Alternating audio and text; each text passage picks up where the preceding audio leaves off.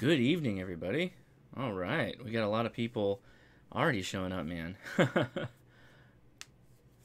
Hey, Patrick Dickey said, I got a Dakota lithium battery this week. Your Hashnasi code is still working, I see. I'll be putting it through its paces over the next week or so. Awesome. Well, hey, what's up, everybody? Welcome to the Ham Radio Crash Course. The chat's already blowing up as usual. I'm starting about a minute early, and that's just because we've had kind of a crazy week here.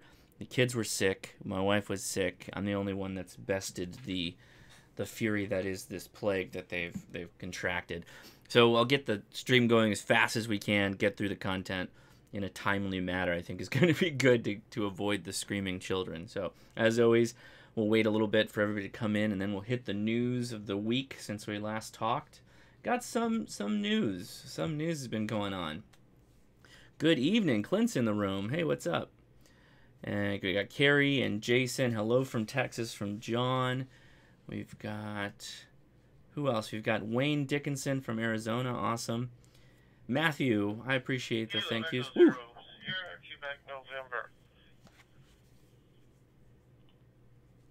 I didn't get that full call sign. This is KI6NAZ live on the Ham Radio Crash Course. How you doing? Nope. Maybe not. Kilo Echo 0, Sierra Quebec November, KE0SQN, and I'm doing good. Good deal. So we're kicking off the live stream right now. Do you have any comments or anything before we go right into the news of the week? No, I was just kicking into the repeater here on the DMR side. All right, sounds good. Okay, I'll turn it back over to you, and we'll be monitoring on the live stream and talk group 31621 for everybody on the internet. All right, I'll leave that semi-volume turned on so we can hear it in case somebody kicks on. Anyways, all right. Whew, crazy week. KE0SQN, and I'll be monitoring. Great. I'm just going to go ahead and open this beer because I've been waiting to open this thing. So the brew crew for the week, the Nautilus Harborer, and it's a barrel-aged plum sour. I am crazy excited about this one. Whew, crazy week. As always, I don't think there's ever a time I start one of these where I'm like, man, this has been a totally relaxing, normal week with nothing that happened out of the ordinary. Ooh, that is a big balmy fruit. Oh, wow, look at that. I kind of expected it to come out purple for some reason. I said plum, and I'm like, oh, it's going to come out plum colored. No, it's not. All right, so moving forward with ham radio. You know, we always talk about this. This first thing I talk about is what do we do moving forward? What do we learn? How do we keep making small incremental changes to better ourselves through ham radio? Learn more, have more fun. I'm challenging myself this month. For the remainder of the month, aside from whatever we do on these videos, like I was just doing with the DMR, I'm only going to be operating on CW. I'm going to try and make it only CW. I'm going to try and work all my contacts on CW. I don't expect a lot, but I think that it's going to help me get moving in the right direction. I take the apps, I use the apps. I'm about 18 words a minute, and I think I just need to just dive in head first and start making QSOs. I think that's the only way around it. So I'm going to be following the activators on Soda this weekend, and I'm just going to try and use it whenever I can. What I have been doing, which is very cool, is you go to, I believe it's 14.475, which is the W1AW bulletin message that goes out every day. So check that out. Look up the W1AW bulletin if you're interested in copying CW kind of in and around the United States. It's a really good way to do that. Whew. Oh, man. Hallelujah. Wow, that is sour. Guys, whew. Guys, we've got merch. The link's in the description if you want a Ham Radio Crash Course t-shirt. And along those lines, I have a sticker update. I heard from the printer today. I saw the prints or the proofs of the sticker.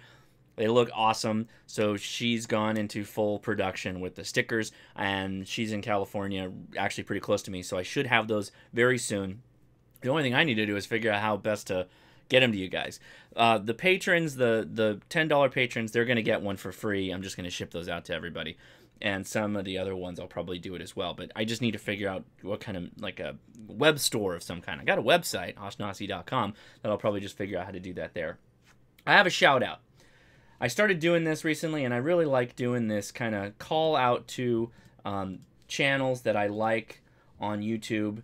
This is OH8STN, the Survival Tech Nord. I really like his stuff. So if you had me as a guy who's kind of like haphazard, I'll just jump in and kind of figure a way out, and that'd be me. I'll just kind of deal with it, right?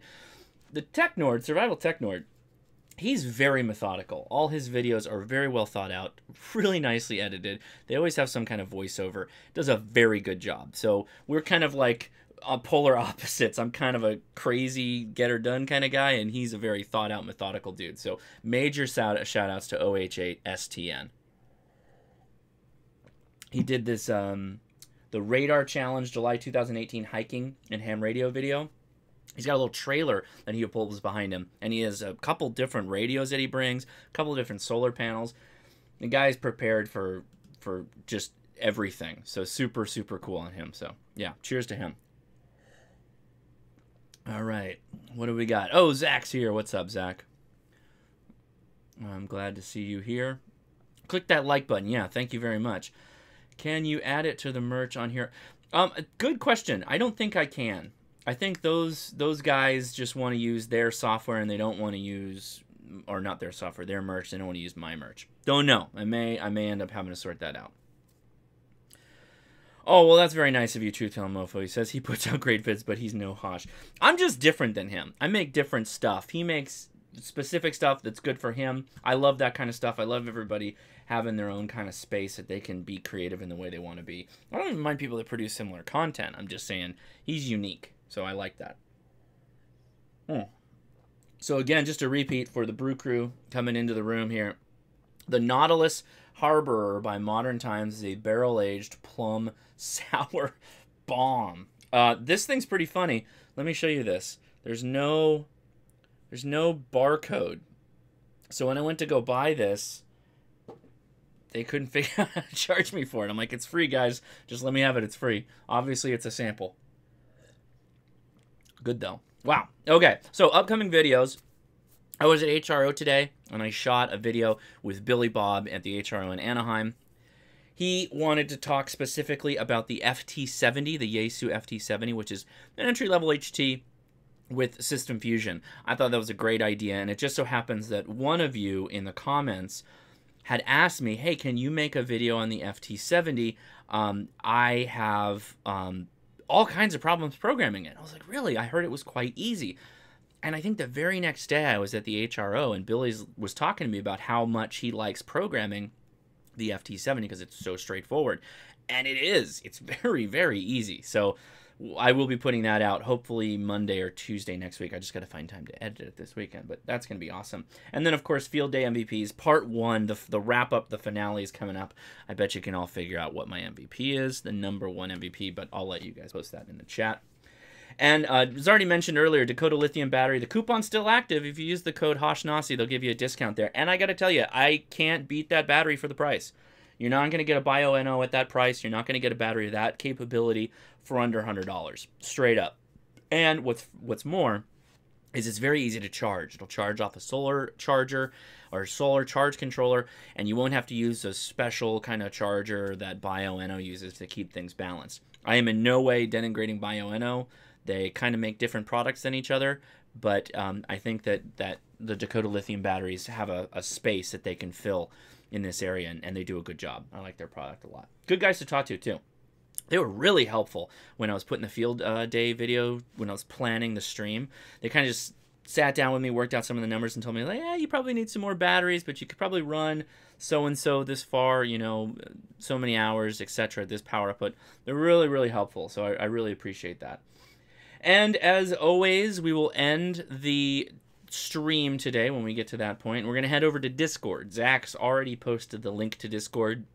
Discord is like a text chat and a voice chat chat room, and it's free to use. It runs in its own client, or you can run it on a website, or you can run it on the phone app. I use all three. It's amazing. It's awesome. It reminds me of IRC back in the day. I loved IRC. One of my favorite things. So super cool that we have something like that for amateur radio, and the crew that's over there is a great group of people. And so we do live streams. We do a follow-on chat room, voice chat, you can call it, after the live streams, and it's just always a lot of fun. There's so many good topics that we discuss. It goes in all kinds of good tangents, so please check that out if you're interested. I think you'll have a good time. Lastly, and I've got to show some web on this one. So there was an absolute uproar. It seems like the last couple of days, everybody's been talking about the whole technician upgrade thing again that the ARRL is proposing. I've seen polls coming out. I have posts on the Ham Radio Crash Course Facebook group, which again, go join the Ham Radio Crash Course Facebook group if you haven't yet. A ton of people talking about the proposed changes by the ARRL, the enhancements to the technician license. And I heard so many arguments, and I was getting frustrated all over again from the first time I heard all these arguments. I just made a podcast. So if you go to SoundCloud and you type in Ham Radio Crash Course, you'll find my podcast. And majority of the time, it's just rehashed. I download the audio from these streams and I repost them as podcasts. I'm on iTunes. I'm pretty much everywhere. You can find me just by looking for Ham Radio Crash Course. But today was different. I posted it this morning, and it's called the HRCC Technician Enhancement Fireside Chat. So if you're interested, go check that out. I cover all the arguments that I think are dubious and lazy arguments, to say the least, and kind of just spend 30 minutes or so walking myself through the whole thing and where my logic comes from. I support the enhancement. I think it's a good thing for the hobby. I think it's a good thing for just about everybody. And I don't really see where the arguments are coming from that are against it. So, yeah. Tyler Cruz says, watch your video last night about the Baofeng you programmed for a guy. I have a UV82 and can't change the power level from the memory mode, just in the frequency mode. Memory mode can only be changed by the computer. So Tyler, push the pound button, the hashtag button, when you're on memory mode, and that should allow you to cycle through low, medium, and high power. Yeah. Lastly, if you guys want to support the channel, there's a couple ways of doing that. I have the Patreon. Patreon starts at $1, which allows you access to my newsletter, and it goes up from there with some different perks. Or you can just simply use my Amazon link down below. I have the Amazon.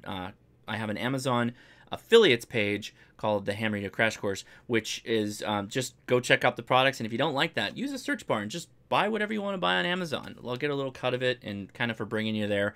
It won't cost you anything, and it helps the channel out, so appreciate that. Okay, so today is kind of like the last class for the general license. I hope everybody had a good time. I hope they've learned something.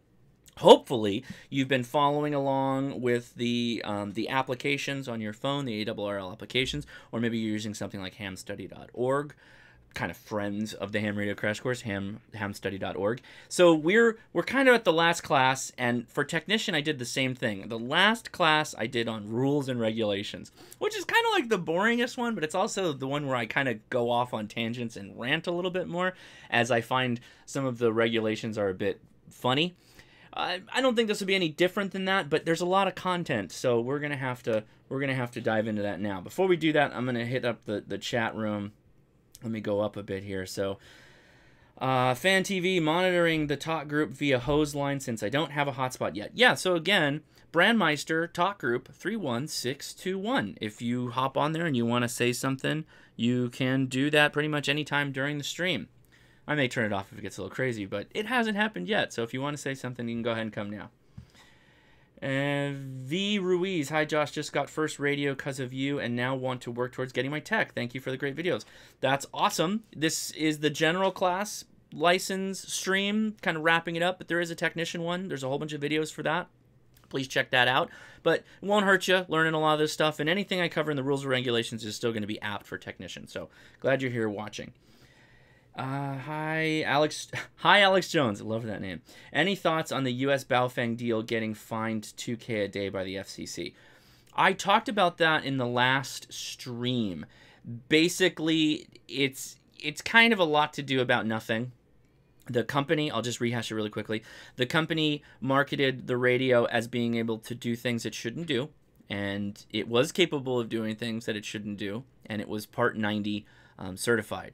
Which, if it's Part 90 certified, it should not do the things that it was doing. So FCC had a total valid gripe in what they did.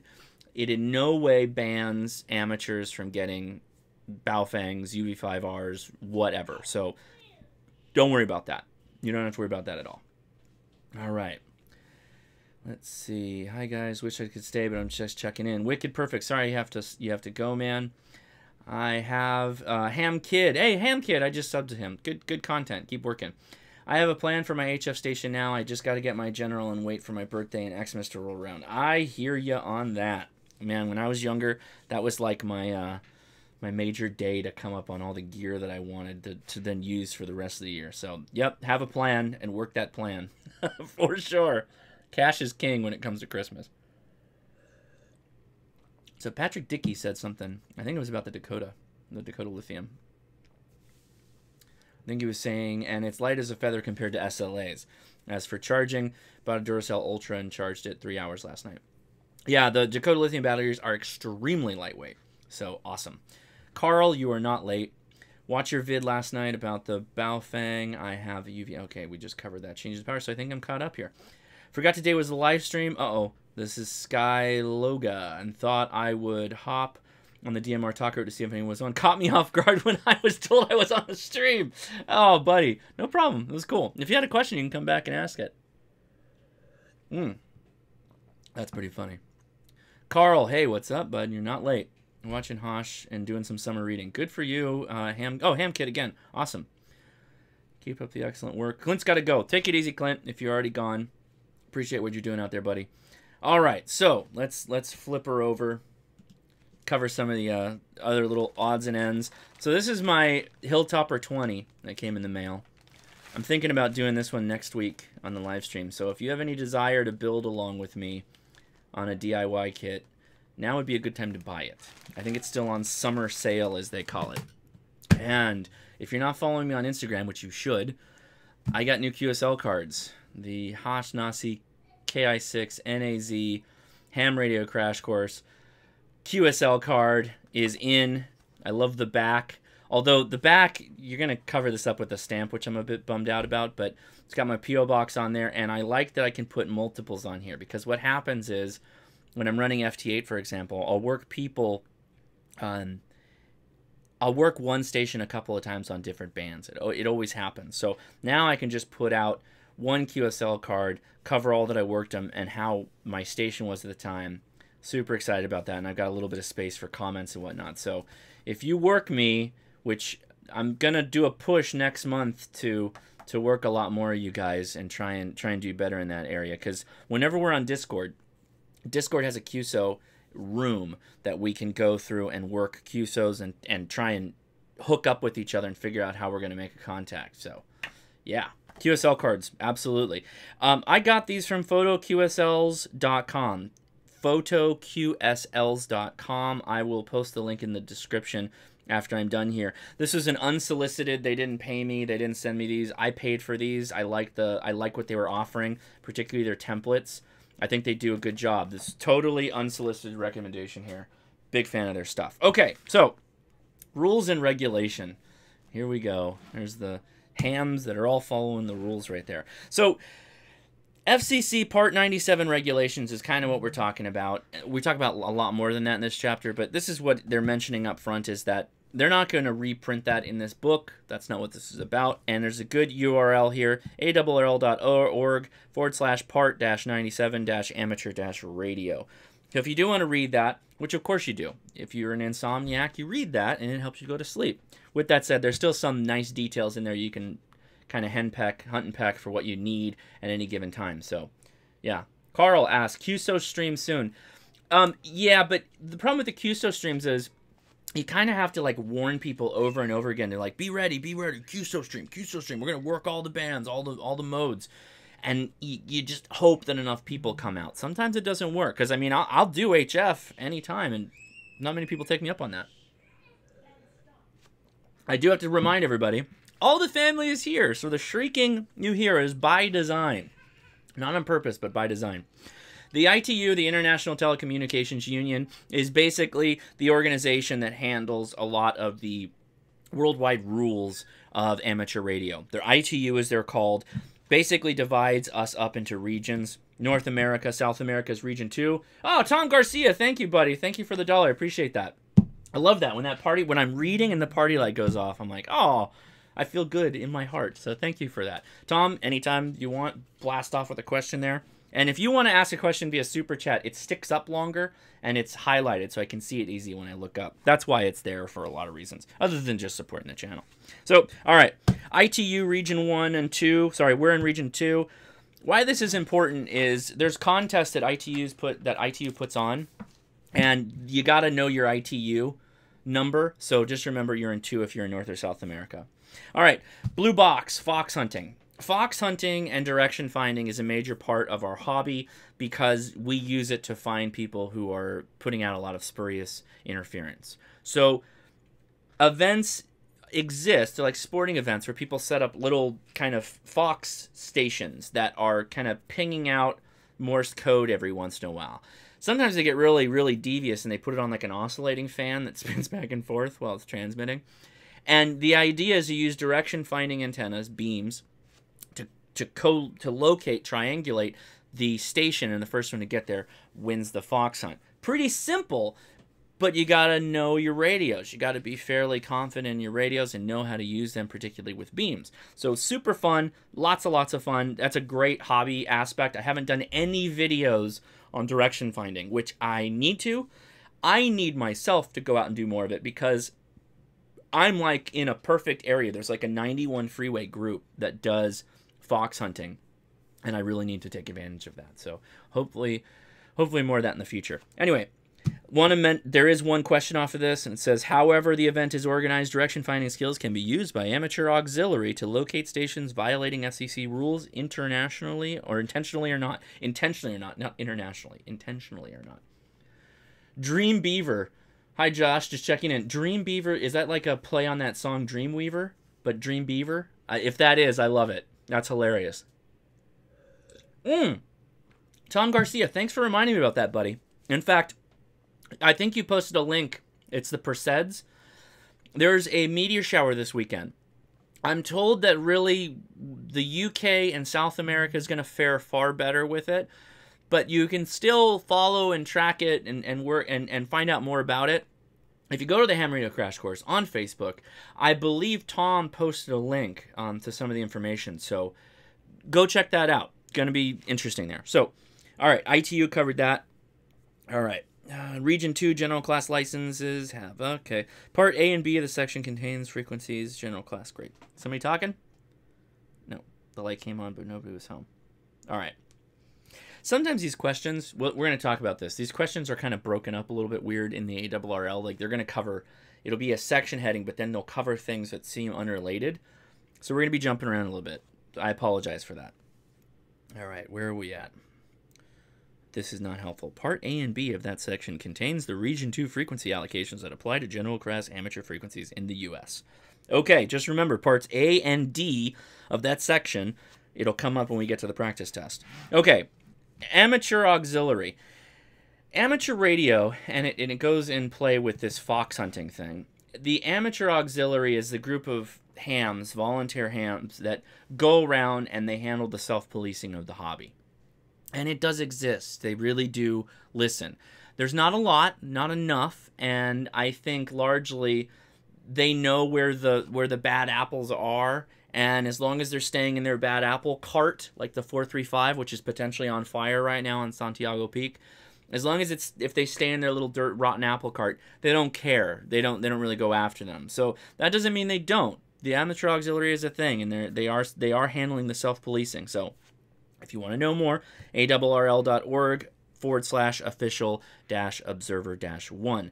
And here's the test question. The mission of both the ARRL official observers and the amateur auxiliary is to encourage amateur self-regulation and compliance with the FCC rules. And I wrote in there, rat on your friends, because that's kind of what it is. It is and it isn't, but rat on your friends. I just thought that was funny. KG7YTS says, fox hunts are good search and rescue training. Yeah. Carl Ing, can they take people to jail? No. No. That would be a whackers just love. The whackers would love that if they could do an FCC citizen's arrest on people. You can't. You're basically observing and reporting. You're using your radios, you're triangulating, you're trying to figure out as much information as you can to make a case against somebody. And then someone from the FCC usually reaches out for cease and desist with some kind of fines associated to it. That's really all the FCC can do, is they can fine people. All right. FAA rules. One of the questions you got to remember. Additional restrictions apply if the antenna is within about 4 miles of the public use airport or heliport. So the FCC and the FAA, they're both federal groups, and they kind of have a loose organization with each other. Radios really don't mess with aircraft. Aircraft really doesn't mess with radios, in so much as you get a huge antenna that something could crash into. So if you're within 4 miles, you do need to look into what that airport would require, what the FAA requires you to do to verify that, or justify that it's okay. It's not that big a deal, though. All right. License elements. So, technician license is element 2. Technician license is element 2, and you're potentially studying for element 1.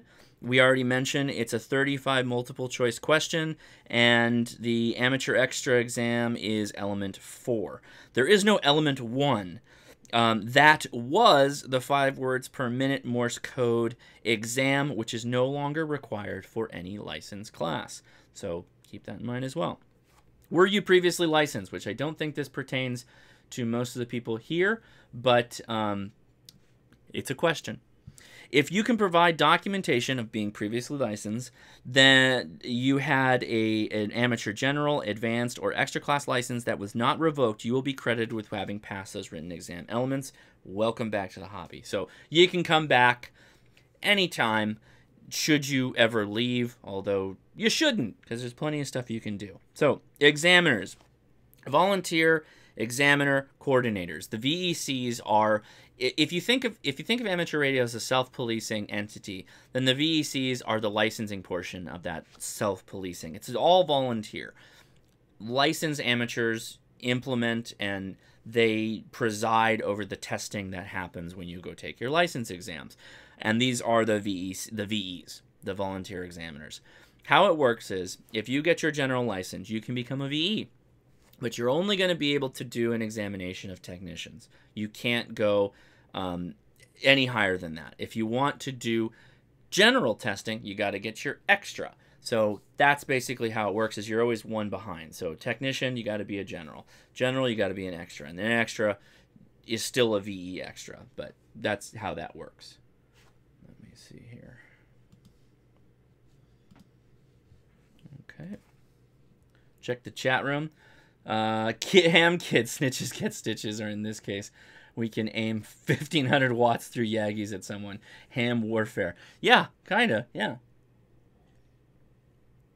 Tom Garcia mentions the name of the Observer program is being changed.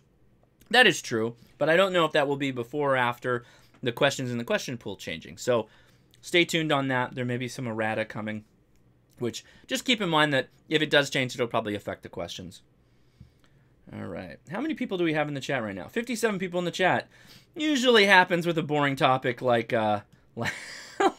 like rules and regulations. But we'll chug along, and next week it'll be more fun.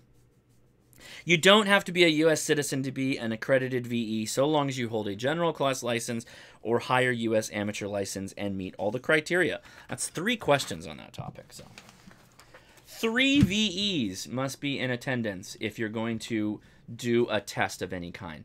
Now, I will make a note of this, although I don't think this book mentions it specifically, or maybe it does. Did I skip on that?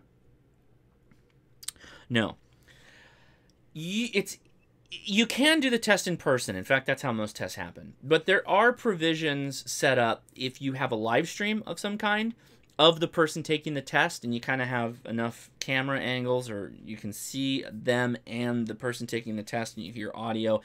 You can technically provide a VE examination over the internet, which I don't know. Zach will probably know, and if Dom's in the room, we can ask him on the Discord after the fact.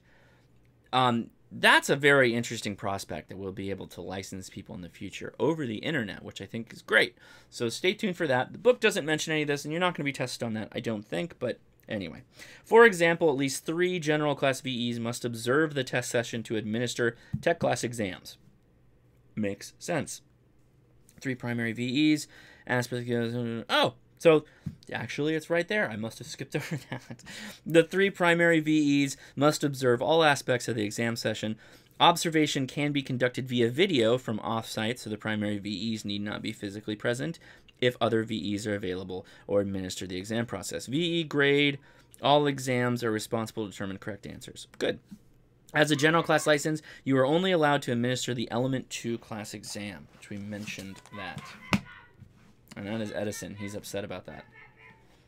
This is what your... Oh, was that somebody on the line there? This is what your application looks like. Or your license, I mean, for a VE. This is... Yeah, anyway. I don't know why they show this. This just seems like a waste. Like, you're not going to practice filling out the form, are you? I didn't. I just went in and filled it out. We've got another one, too. That's the one you're probably familiar with. Certificate of successful completion of examination. These are the ones you get normally, and they circle, you know, element 3, element 2, cross it out, whatever, and that tells you what you get. Those are where your VEs 1, 2, and 3 come from. Oh, Michael Carr says there was a question about video exams in the exam book I took this morning. Excellent. Hopefully that comes up in the practice exam when we try it. Well, we're not going to take a practice exam. We're going to cover all the questions in this chapter, so we will see it.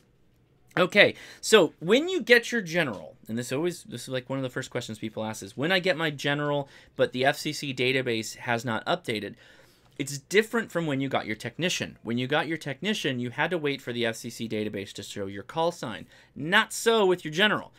If you get your paperwork, the one we just showed, if you get your paperwork, the one we just showed that says you passed your general test, then all you have to do is say temporary AG or /AG on CW, or add forward AG to your digital modes if you're using digital or whatever with your call sign. So that way, if somebody looks you up and they say, "Oh, this is a technician," and they're on general, you won't, they won't report you or anything like that, because they know, oh, /AG. He's got his call getting upgraded, so I won't worry about it. So just keep that in mind. That's an important thing to note. So so identification requirements mentions the whole thing about upgrading your license, but then it flips it and says one wrinkle to operating on HF is that you may be able to practice your foreign language skills. The only restriction on speaking foreign languages on the air is that you are required to identify your station in English or by using the English language alphabet only. That's how we do it. You can speak any language you want, but you must identify in English.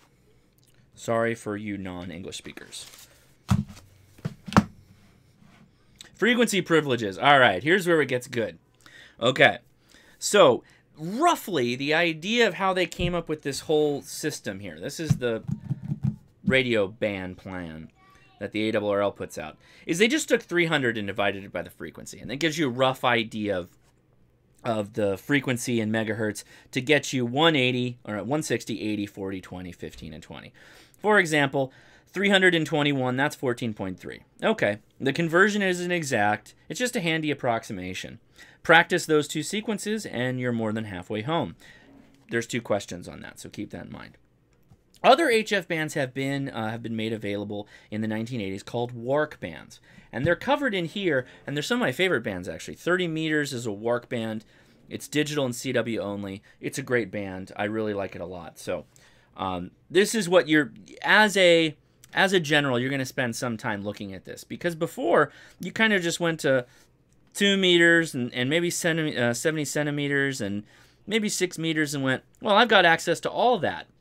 It says EAGT, EAGT, EAGT. That's it. I have the full access, and my radio will most likely step in unless you have a Baofeng and prevent me from transmitting on those frequencies. You're right. That goes right out the window when you have your general. When you have your general, you got to be careful. And in fact, that's one of the reasons why I have this nifty guide. This nifty guide.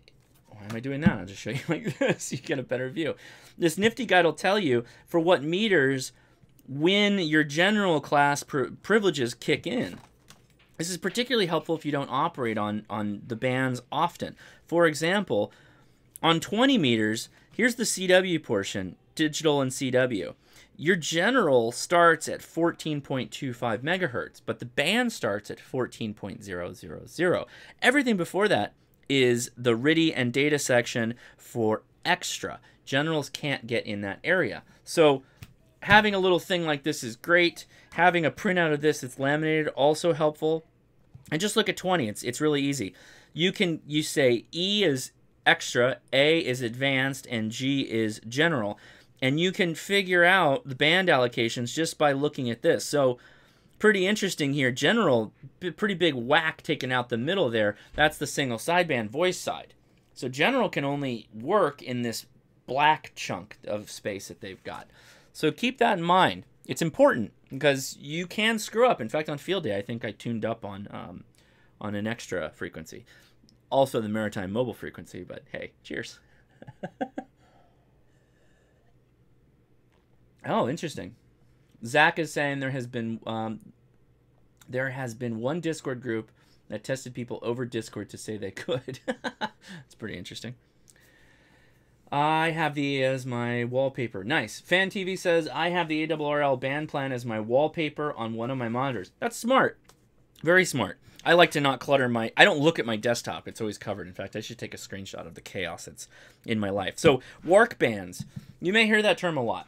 WARC bands are usually bands that are not permitted for contesting and other things. They're bands that came about from the World Administrative Radio Conference in 1979. And it's what gives you access to 30, 17, 12, 10, 18, and 24 megahertz. Okay? So that's what they mean when they say WARC. It was a result of this World Administrative Radio Conference. A coming together where everybody agreed. Amateurs, baby. These are your frequencies you're going to work on. Let's see. Generals have only partial access. Their privileges for... Okay. So... Okay. Here is where I think we're going to dive into 60, where it gets a little... Things get a little funky town. Or is this just talking about the differences? I think I covered most of this. Yeah. General class license privileges extend across all those frequency bands, but not completely. As the frequency chart shows, for all bands where generals have only partial access, their privileges for each mode are located at the top of the band where the mode is permitted. Yeah, we covered that. So the low portion is extra, whether it's CW or then later when you get to single sideband, also extra. The low stuff is all extra and then advanced and then general, which is like the first level of HF. Okay? Generals have all amateur privileges on the 160, 60, 30, 17, 20, and 10 meter bands. So all coverage. The only ones you don't are 80, 40, and 20 are the big ones. There are others. 30, I think. No, 30's a WARC band. So 60 meters interesting. And in fact, we should probably look at the diagram before for 60. The 60-meter band privileges permit channelized operation on upper sideband CW in certain digital modes, only with a power limit on 100 watts ERP. CW RTTY, ooh. Hey, Fred Thompson, thank you so much, buddy. $1.99. I get that cool teal color. I like that. Matches my hat and my shirt that I got on today. Again, if you have a question, I appreciate the super chat, but do utilize it because I can see that it's super bright when it shows up. But thank you, buddy. I appreciate that. Okay. If you're operating in a secondary amateur location and a station in the primary service begins transmitting, you must stop transmitting. So 60 is a shared band, and amateur radio is a secondary citizen on that band. If anybody that's a primary citizen shows up and says, it's my turn, my go, shut it down. Don't even bother talking on it. And further, you're limited on 100 watts ERP, which we'll mention. Basically, it's recommended if you're going to do 60 Just use a dipole since you're not going to get any gain. You're not going to have to do any power calculations to make sure you're not going above that 100 watts power output, which we will talk about. It does come up. All right. Beacons. I love beacons, and I didn't do this before. We may tangent off before we go to the practice exam. Bring up a beacon. So beacons they're used for observation of propagation and reception, as well as for other relative activities.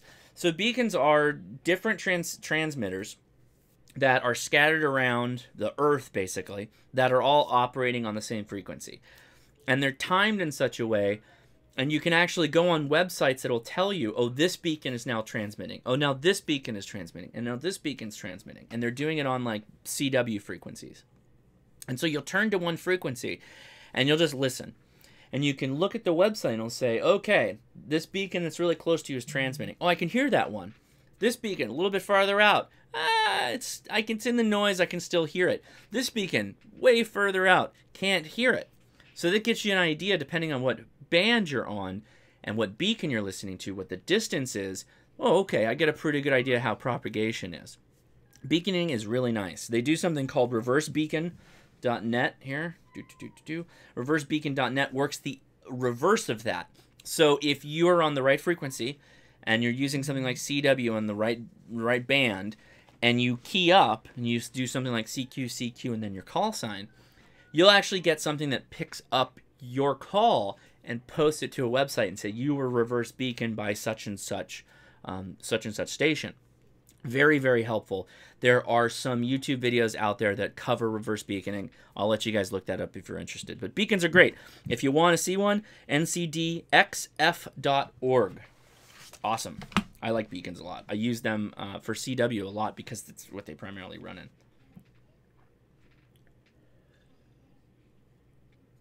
All right. Whew. Man, that's sour.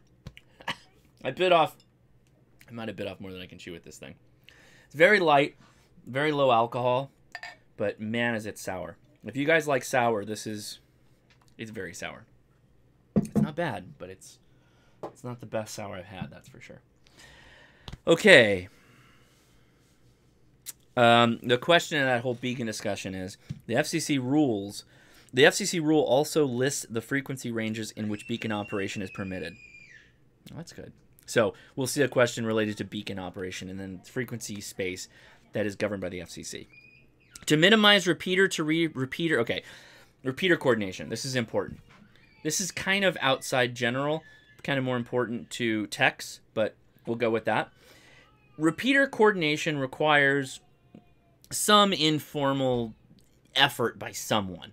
And normally that's done by somebody called the frequency coordinators or the regional repeater coordinators. And what they basically do is they maintain a list of all the frequencies, the receive and offset for frequency or for a repeater, and they kind of try and keep everybody off of each other. And based off of the power output and the relative elevation of the repeater, they get an idea of what the propagation is going to be like, and that allows them to keep people separated without overlapping so that they don't have people that are talking all over. I'm seeing Discord on the side. That way they don't have people that are talking all over each other when they're setting up a repeater. So repeater coordination is very important. Where's the question here? The FCC has made it quite clear that they expect amateurs to use the respect for local frequency coordination process as a manner of good amateur practice, which we'll talk about good amateur practice shortly. But the idea being is they want us to do things on our own, and they want us to not be jerks. So that's it in a nutshell. All right. Third-party traffic. Okay. This one's pretty straightforward. Third-party traffic is any traffic that doesn't originate from an amateur to another amateur, meaning Costa Rica, right? If there's an amateur that receives a message from somebody there to get it out to somebody in the States to let people know that they're okay, that's third-party traffic. And there's all kinds of rules associated with that. But understand, FCC rules with the constraint that the communications must be non-commercial and of a personal, unimportant nature, or be messages related to emergencies or disaster relief. So, pretty straightforward. If everything's down and you can't make a contact and you use ham radio, it shouldn't be about business. It should be about helping the emergency. That's how the FCC rules it, so makes sense. Unless the country's administration has notified the ITU that it objects to such communications. So that's another thing that can happen. These countries could say, do not accept third-party communication through us. We want to handle that on our own, and we don't want to communicate with XYZ country. That's a real thing, so you have to be careful about that as well. And that goes to this follow-on rule that we'll get to.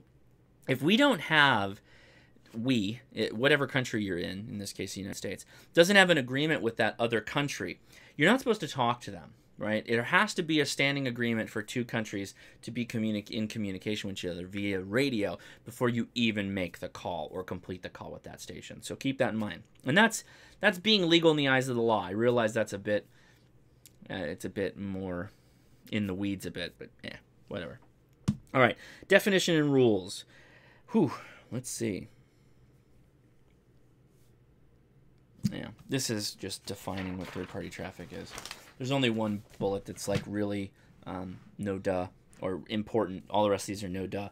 Third-party traffic may never be exchanged on behalf of someone whose amateur license has been suspended or revoked or not reinstated. So don't be a ham like a ham radio straw purchase of communication. Can't do that, particularly if that person's been outlawed. Ham radio outlaw. Don't do that. All right. International considerations. When signals cross national borders, the rules change. International third-party communications are prohibited unless the country in question specifically allows third-party communications to and from U.S. hams. Talked about that. Pretty straightforward. Prohibited and restricted communications. All right, here we go. There are a few general prohibitions.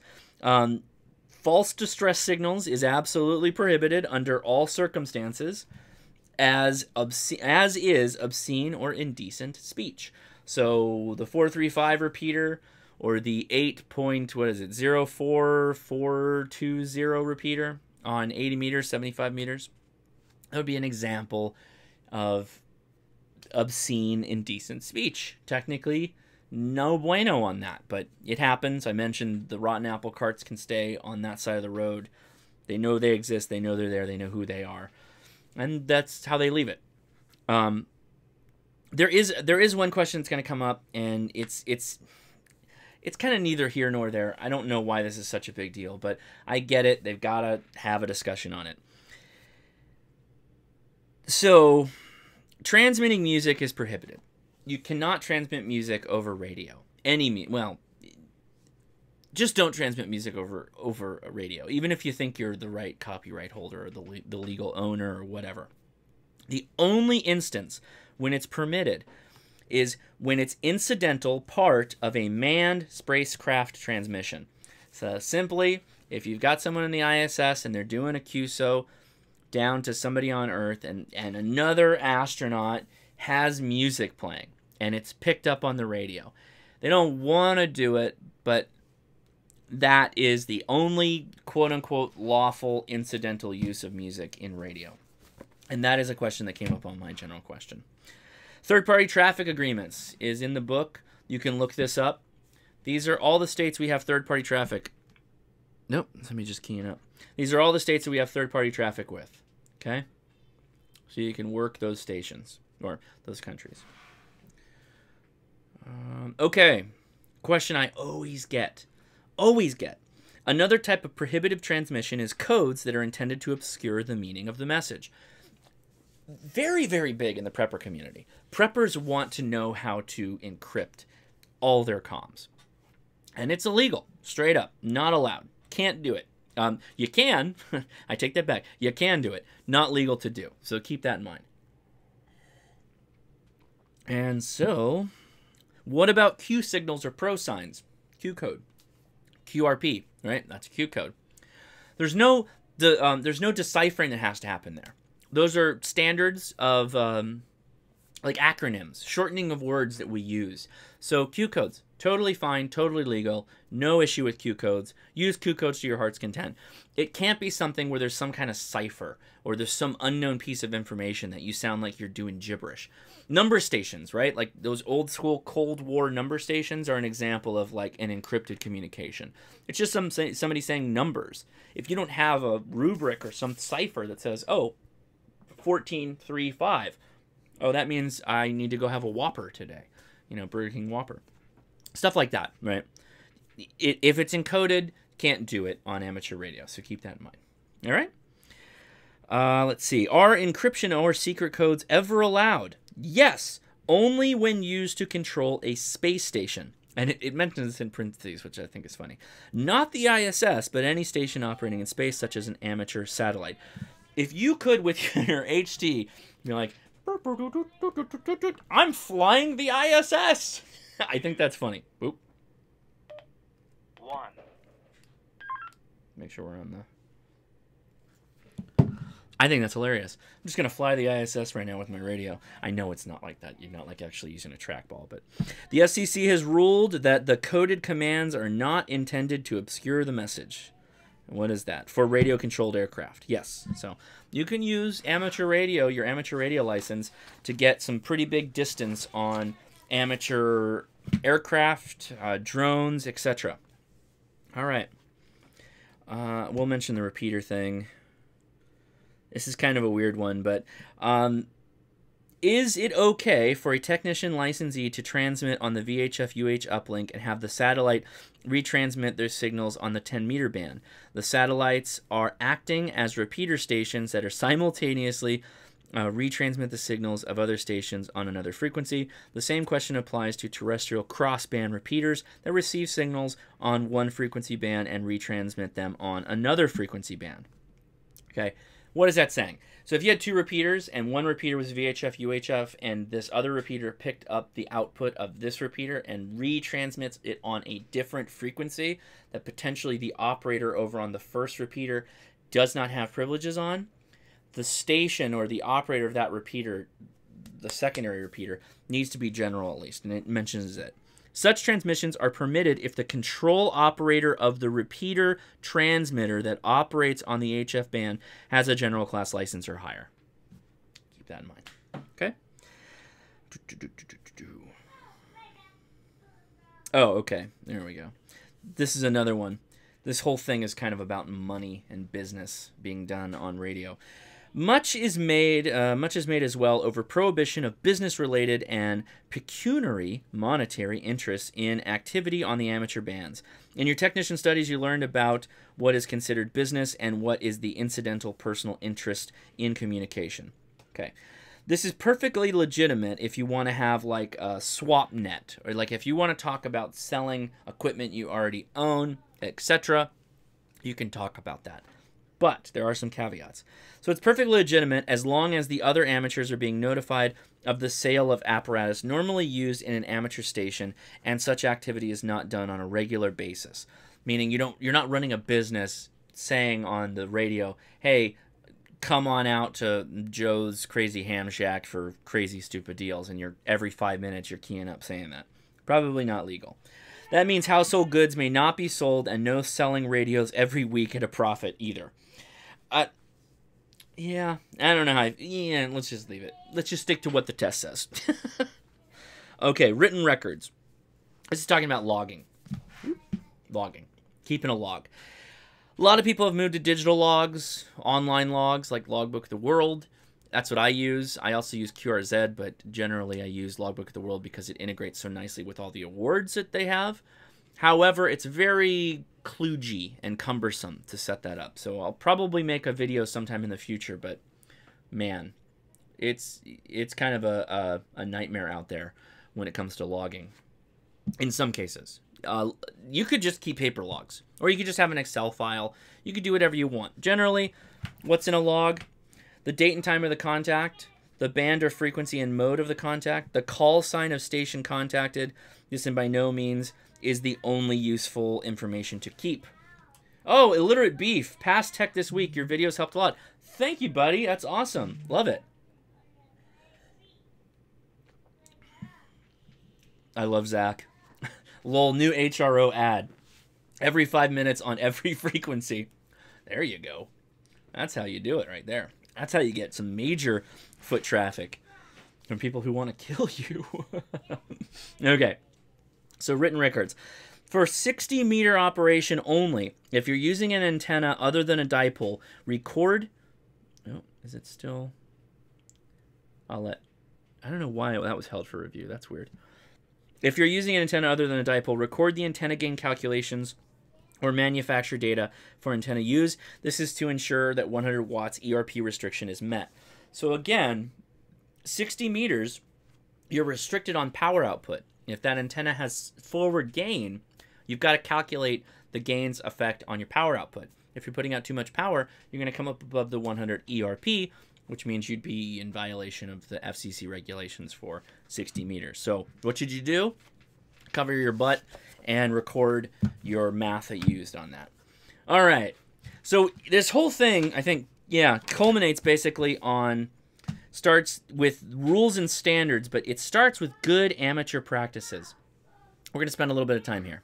So good amateur practices, instead of setting all these rules for every possible situation, the FCC basically says, hey guys, perform and work with the basic tenets of good amateur practices. Now, they say, where is it exactly? This is it's nicely worded. Where is it? Amateur stations should be operated in conformance with good engineering and good amateur practice. Okay, sounds good so far. While the FCC reserves the right to rule on what is and what isn't good engineering and good amateur practice, amateurs themselves set the day-to-day operating standards. So be smart, be a good engineer, be a nice person, and oh, by the way, we're the final adjudicator on whether we agree with you or not. So that's basically how that works. So just memorize that. That's just the way it is. Good amateur practice. Amateurs are expected to educate themselves and assist others in doing so, which is what we're doing here, what you're doing when you Elmer, what you do when you work at clubs or go to your club. So, same thing. Transmitters and amplifier power. All right.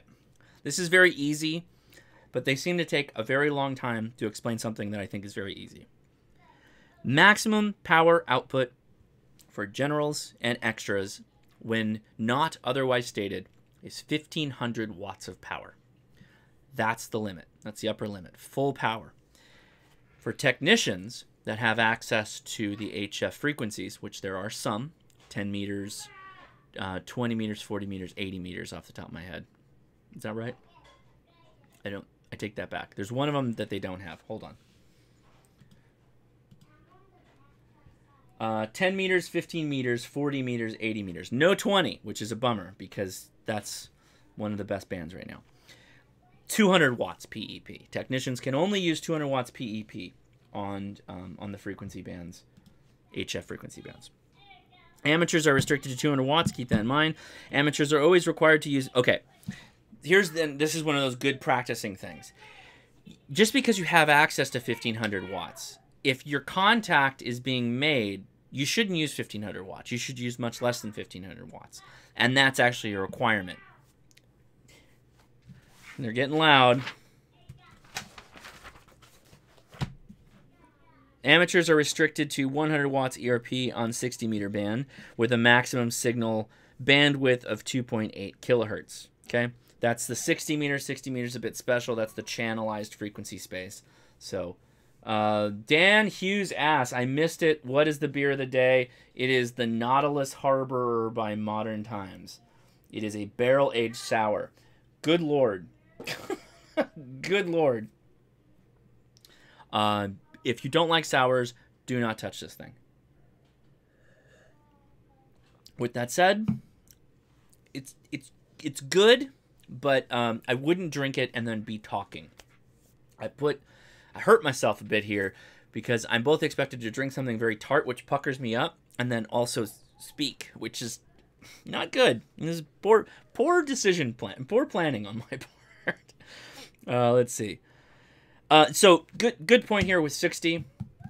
I recommend people just avoid 60 until they get more comfortable. Basically, if you've got an antenna that has 3 dB gain and your transmit output power is 100 watts, 3 dB is a factor of 2, so your ERP is 100 times 2, 200 watts.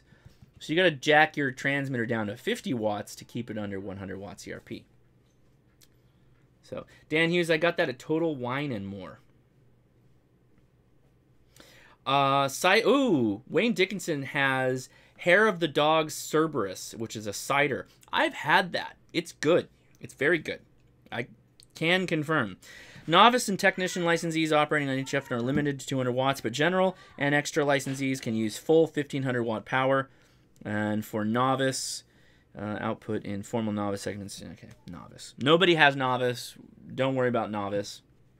I don't know why they mention it if you're getting your general, but I guess in the sense they want you to know everything, so that's fine.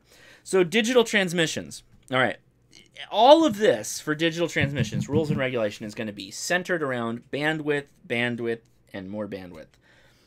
Bandwidth is the thing that is the most important to keep tabs of when you're running digital. You want your bandwidth as small as possible to make the contact that will affect your data output.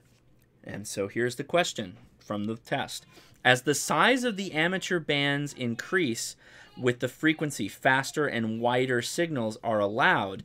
At 33 centimeters, which is 902 megahertz and above, there is no limit except for the band edges themselves, creating an autobahn of amateur digital signaling. Cool. So basically, as you get higher and higher, up to 900 megahertz and higher, it really removes some of the speed restrictor plates, if you will, from your bandwidth, which allows you to send fast scan television, for example, live data, right, live video over radio, but you've got to have the right system to do that. Not cheap equipment to do that. Okay, so that is the General Class License book right there. The ARRL General Class License Manual. We've been spending months on this. I'm glad everybody stuck with me. We may do one more class weeks from now, probably, where we just sit down and do practice tests. We'll do technician and general practice tests, or maybe just general. But we did it. We did it. In fact, I think, how long is this thing good for? So 2019. I think I'm going to give this away to somebody. I don't know how I want to do it yet. And I will, I'll figure out how to do it on the Facebook group. So you got to go join the Ham Radio Crash Course, and I will give you my personal General Class License Manual book. That's all tagged, floppy tagged, and highlighted on, and notes taken on my book. You can have it. Some lucky person will get my book. I don't even know if you want my book. I'll make you take my book. What we're going to do now, let's look at those test questions. Wife takes the general test stream. Jeez. I don't even know I want to do that. Okay. Were we G1? I think we were G1. Hey, Edison, you're a little loud, bud. Yeah. Leah's trying to keep them in the playroom. Dream Beaver, I believe you can get me through the night. All right, where is it? There it is. All right. Okay, so here's our ooh. Hold on.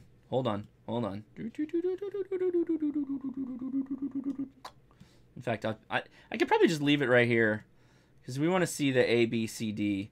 Anyway, on which of the following bands is a general class license holder granted all amateur frequency privileges? Oh, see, this is a good one. This is good. See, because you got to see, some of these ones are like brutal. It's probably easier to go backwards from where you know they don't.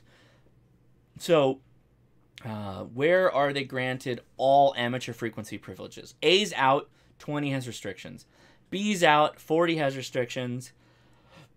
C is in, and 10 is protected. Oh,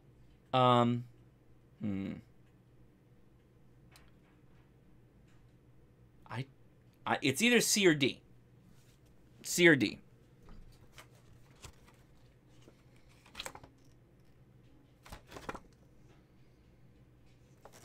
No? See? So what's the difference then? 15? 15. Yep. You got it. So 15 meters has restrictions. So C is the answer. Boom. Got it. On which of the following bands is phone operation prohibited? I mentioned this. Prohibited. One of my favorite bands. Honestly, when it comes to digital and CW, probably one of my favorite bands. I'll let you guys answer this one because, come on. Come on! I already mentioned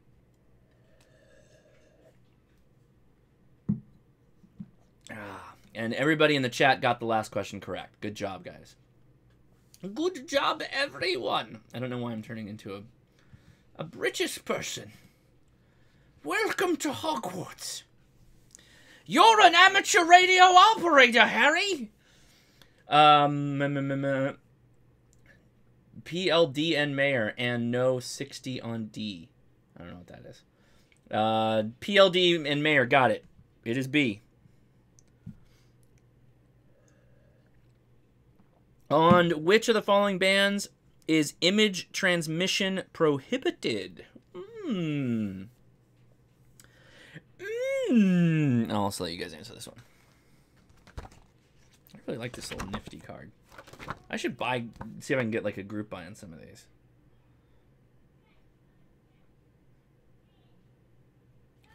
You guys be interested in these? Like these cool little band books? Like semi-waterproof pages. I really like this. Oh, yeah. Who's excited about that? PLDN Mayor says because Sir Patrick Stewart is back as Picard. Yeah, dude. I'm excited about that. So B, 30 meters again. 30 meters. No image transmission. Just digital and CW. Which of the following amateur bands is restricted to communication on only specific channels other than frequency ranges? I've already mentioned this. Many times. It's 60 meters. Which of the following frequencies is in the general class portion of the 40 meter band? Which of the following frequencies? So this is an easy question. It's easy because you can cut out 40 megahertz right off the top. Oh my God. Zach says I should put the book on eBay. A bidding war to the bottom. Everybody just keeps offering less and less. This is an easy one because the 40 megahertz. No 40 megahertz. Right? Carl's jumping in. Carl's saying A. You got it, Carl. There you go, boy. Which of the following frequencies is within the general class portion of the 75 meter band? So you're gonna get. Oh, this is one of the problems with some of this stuff. This is just pure memorization. You get yourself one of these cards like this. Study the band plan. That's really the only way to do it, other than memorizing the test questions. Yeah. I kind of hate this question because people don't really... I mean, they do refer to it as 75 meters, but it's not. It's 75 meters, guys. 75 meters. Not... Yeah. Did we get it yet? So it's either A or it's either B or C. Right? C? Yes. Should be C. Come on. There it is, C. So if 40 is 7 megahertz and 20 is 14 and 80 is something and 75 is something, so the higher you go, the lower the frequency should be. 3.75 is within 80 meters, but 3.9 being higher should be on the 75 meter side. Which of the following frequencies is within the general class portion of the 20 meter phone band?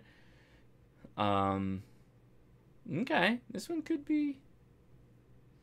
these questions, man. Like, this is just mean. This one's always just mean. These questions are just mean. See, those are all 14 megahertz. Wait, yeah, 14 kilohertz. There you go. No dot. Dot operator is important.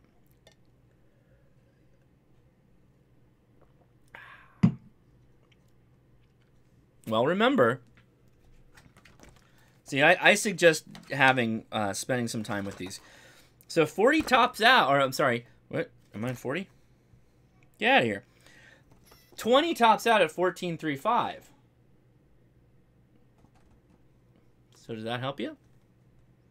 14.350. Yeah. So that should help you out a lot. Good. C.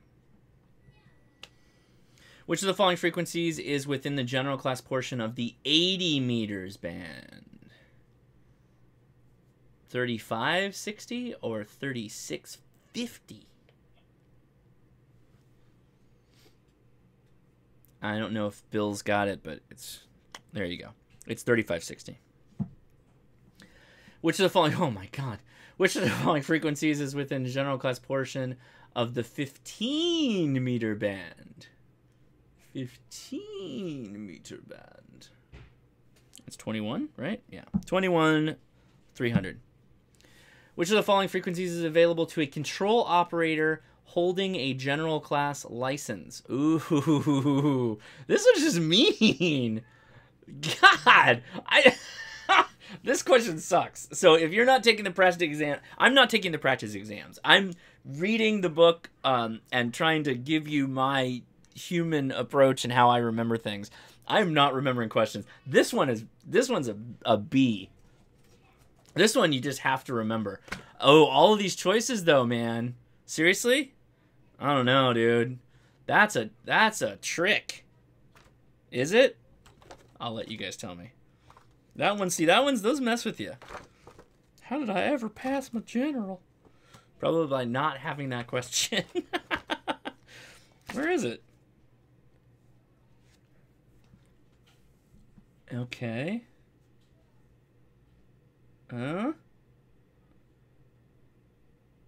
Wait. Oh, is it all of them? Yeah, it's all of them because there's no restrictions. So that's a trick question. Okay, hold on. Let's talk through why. Oh, no, it's not a trick question. Is it? No, it is.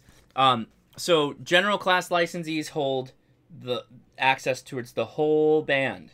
There's no restrictions. See that bottom there is general AE. So that's a trick question on the other side. That's actually a freebie.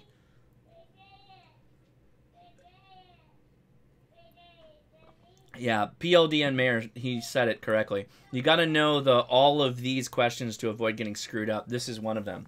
In this case, though, this is a freebie. This one is basically saying if it's within the 15-meter band, you're good because you're a general, and that's good enough. So good work on that one. That's kind of nice that they threw that one and giving people a bone. When general class licenses are not permitted to use the entire voice... Oh, sorry. When general class licenses are not permitted to use the entire voice portion of a particular band, which portion of the voice segment is generally available to them? The lower frequency end, 7.3 megahertz, and the upper end of frequencies above 14,150. The upper frequency end. We've covered this. It is really loud, Leia. Can we do something about that? It's the upper end. It's getting so loud. Sorry about the noise. Which of the following applies when the FCC rules designate the amateur service as a secondary user in the band? Amateur stations shut up when a primary user comes on. Record the call sign. Amateurs are allowed to use the band only during emergencies. Amateur stations are allowed to use the band only if they do not cause harmful interference. Primary user. Amateur stations may operate during... Yeah, so it's C. You cannot create interference. What is the appropriate action if when operating on either 30-meter or 60-meter bands, a station in the primary service interferes with your contact. I love this one. This is one of my favorite questions on the test, because this is when I took it, even though the pool has changed since then. It's always increase your power to overcome the interference.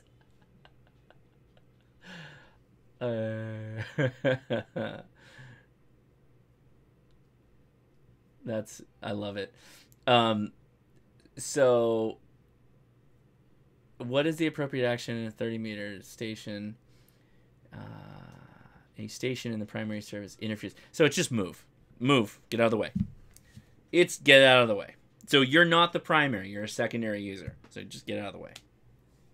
In what ITU region is operation in the 7.175 and the 7.300 megahertz band prohibited for control operators holding an FCC license general class? What ITU region is operation? Region 2. Our region. We're in region 2. Okay, so that's... Oh my goodness. How many questions are there on these? Oh boys, we've got some time here. We have got a lot of questions to get through, apparently. What is the maximum height above ground to which an antenna structure may be... Oh no, I think we did this one. No. Oh. Did we do this? 100 feet? No. 50 feet. 200 feet. Good. Transmitter power. What is the maximum? 1500. Wait. 10? Wait, what's going on here? 10. Hold on. I gotta look through some of these really quick.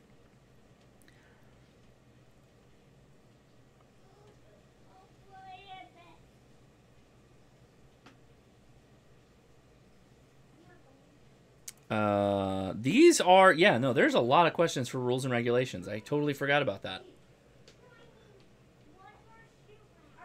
Good Lord. What is the following limitations apply to transmitter power? Okay.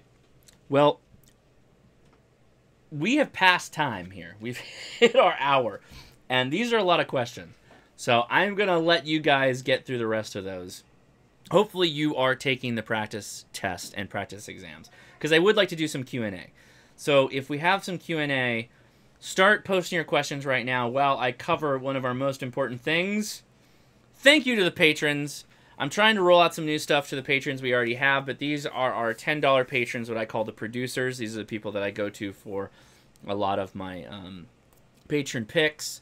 And they get access to other things as well that I'm trying to add some more to. Hopefully the stickers will be coming soon. But Carrie, one of the first. Michael Nieswender, I think, was the first. We've got Jason. Jason, thank you so much for letting me borrow your Baofeng. It's back in the mail. You should get it soon. Garrett Larson, Dennis Dunderdale, Bo Brewer. Actually, I think Bo left us. It's okay, Bo. You can come back at any time. Ken Neiman. Brad Snyder, Davis Dansero. I think, is that right? I think I might have spelled that wrong. Sorry. And I definitely spelled Dead Johnson wrong.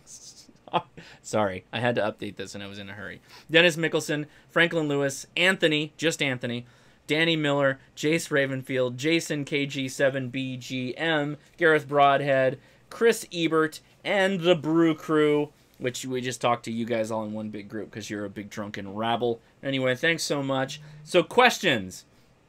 Dan Hughes asks, how hard is extra compared to general? Much harder. It's just much harder. I'll be honest, I don't think the questions that say, hey, if you were a general class in this frequency, what should you be in? The ones we just looked at. Those aren't hard. Those are just like, hey, remember this, you'll be fine. Not difficult, though. Extra has more like specific scenarios where you have to pick the right thing, and the question is formulated in such a way that you kind of have to know why. Like, what is it that that device does that allows you to be able to tune your radio or do whatever on a given circuit. Plus, there's a lot more images, and you got to pick things out. Jason Siebert, I thought the extra was very technical compared to general. It is. Due to bandwidth limitations on 60 meters, I use use of amplitude modulation effectively prohibited. Due to bandwidth. is the use of AM effectively prohibited? Don't know. I don't know the answer to that question because I seldom use AM. I've never used voice on 60. So.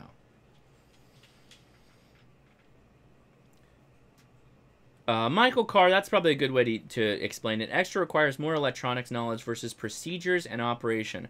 Some difficulty, just different areas of knowledge. With that said, let's pull up a beacon. Let's do that right now. Let's do 20-meter beacon.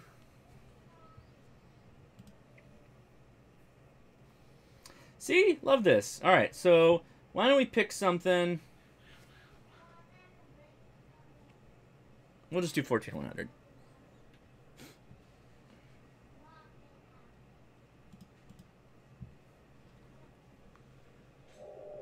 Oh.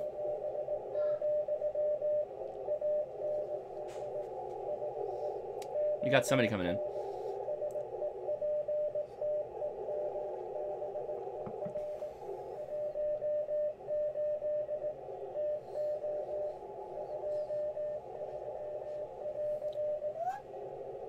What?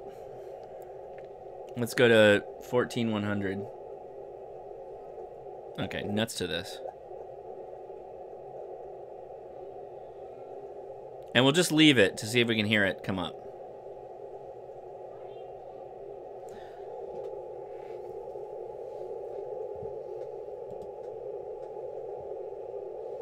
So this is what's transmitting right now. Kenya, now Israel is on 14,100. Carl Ing says, the ICOM 7300 looks complex. Is it? No, it's not. It has complexity. It has portions that can make it very complex looking, but it is not that complex. Your meat and potatoes, say your 75% of use cases, is all right on that front screen. Very easy to get to.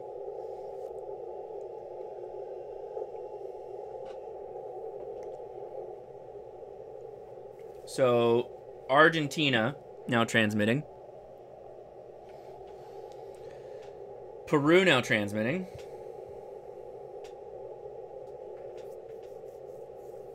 So W6WX we may hear if they Venezuela.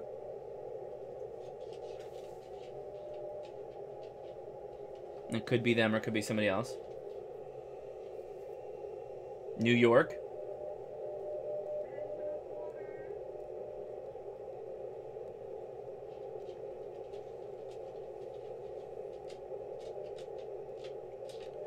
Nuanvant, which is VE8AT.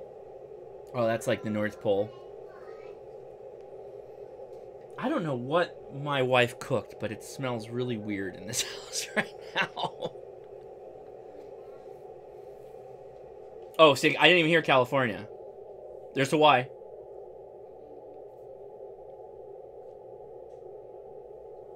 You hear it kind of fading.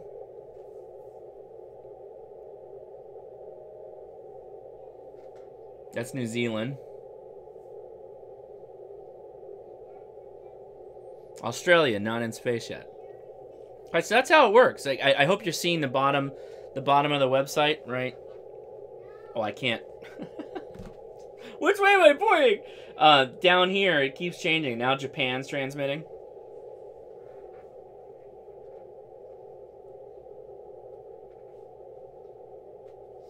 Oh, no, Ham Kid. I'm not insulting her cooking. I'm saying what she cooked smells different. It's not bad. It probably tastes great.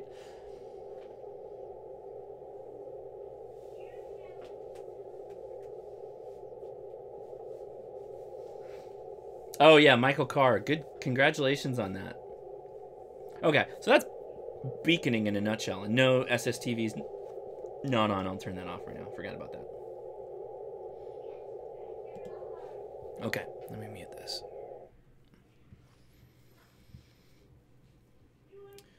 Carl, SS single sideband is mainly used in HF. Yes, there are some AM holdouts that still use AM, but it's mostly in 80 meters that they hang out. V. Ruiz, I think you already got the help in the chat, but BFF8 HPs only operate on a low of 134 megahertz, I think. I can't go below that. And that's just the physical capability of the radio. That's just kind of at the bottom. Oh, 136. The Fallout player got it. 136 megahertz. Good for you. I spend about an hour a day. Yeah, okay, cool. So, all right. All right, well, we're just past an hour here. I think that's a good spot to leave it. Yeah, congratulations, Michael, indeed. He went and did Tech, General, and Extra all in one shot. You gotta like that. That's some testicular fortitude, is I believe the word they use for that. So congratulations, buddy. That's awesome. All right, guys, I'll wrap it up. We're going to leave here. I'm going to go to the restroom, and then we're going to hit Discord. So hop out of here, but make sure you join the Facebook Ham Radio Crash Course. And if you don't like Facebook, hit up the Reddit. Hit up the Reddit and go join that, post there. I know it's a little quiet right now. I try to get out there and look at things and comment, but I'm not that big of a Redditor, and our major Redditor, Ethan, he's in Madagascar right now. I don't know if he's watching. Ethan, if you're watching this, hi, Ethan. I know you said you're going to watch. I should have said that earlier. Our one of our admins is just out there doing missionary work in Madagascar. I hope everything's well and going good, and I hope that SDR up converter is still working for him. I shipped him an up converter, so I hope it's doing what it needs to do. So, okay, we're going to hop out of here. And if you could, if you could personally do this, go take the link in the description to the SoundCloud and listen to that podcast that I did. Let me know what you think. I'd like to know your opinion. If you lasted this long, you're probably someone that's a bit passionate about amateur radio, so go listen to that podcast and tell me your thoughts. I'd really appreciate it. Okay, that'll do it. I'll see y'all all of you very shortly over on the Discord. All right? Okay.